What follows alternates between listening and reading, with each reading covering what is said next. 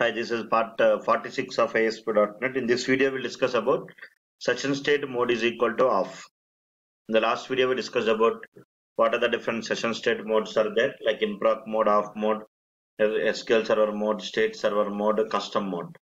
So here we have, in the last video, we discussed about session state mode is equal to in proc. Now we'll discuss about session state mode is equal to off. So if session state mode is equal to off, what will happen means sessions will not work. Is it clear? Let us see here. If I try to, in interview, they will ask you one question, very important question, how to disable the session. Actually, we can disable the session in two ways. One is we can disable the session at website level. Other one is we can disable the session at page level. Let us see how to disable the session at website level. And disable the session means sessions will not work within your particular web page. For example, let us see here in this example, you see when I double click on store button 1, I want to store the value in the session. And when user clicks on button 2, I want to read the value from the session. Store the value and what? Read the value. Is it clear? If you want, once you check the output here. When user clicks on button 1, it has to display the value, message saying that store the value.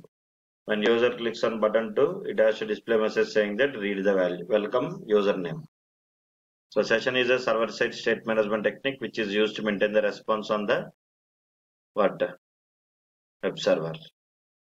Are you following? Let us see here. Now this is my page.aspx. Now if I try to go to your source code and how to disable the session at website level. If you want to disable the session at website level, go to web.config file. There you can mention session state mode is equal to off. Then sessions will not work. If you set this property session state mode is equal to off, then sessions will not work. Let us go to your page and once refresh. So how to disable the session means we can disable the session in two ways. One is at page level, other one is at website level. See here, if I click on the store button, you will get an error because you kept the property. Here you see. Session state can only be used when enable session state is set to true, either in web.config file or in source code. So this is how you can disable the session at website level. If you declare the property session state mode is equal to off, then sessions will not work.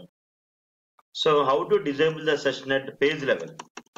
So website level means throughout your website sessions will not work. If you want to disable the session at page level, what to do means go to your design window and here you can go to your source code. In which page you want to disable the session, go to that particular page source code and here you can write the property. Something like enable session state is equal to false. Then sessions will not work within this space. Here you can go and check here. So in interview they'll ask you how to disable the session means answer is very simple. We can disable the session in two ways. One is at page level, other one is at website level. If you want to disable the session at page level, you have to set enable session state is equal to false. If you want to disable the session at website level, go to web.config file and there you have to write session state mode is equal to off. This is how you can work with session state mode is equal to off in ASP.NET. For more videos, try to subscribe to this channel, share, like and click on the bell icon. In the next video, we'll discuss about the other mode.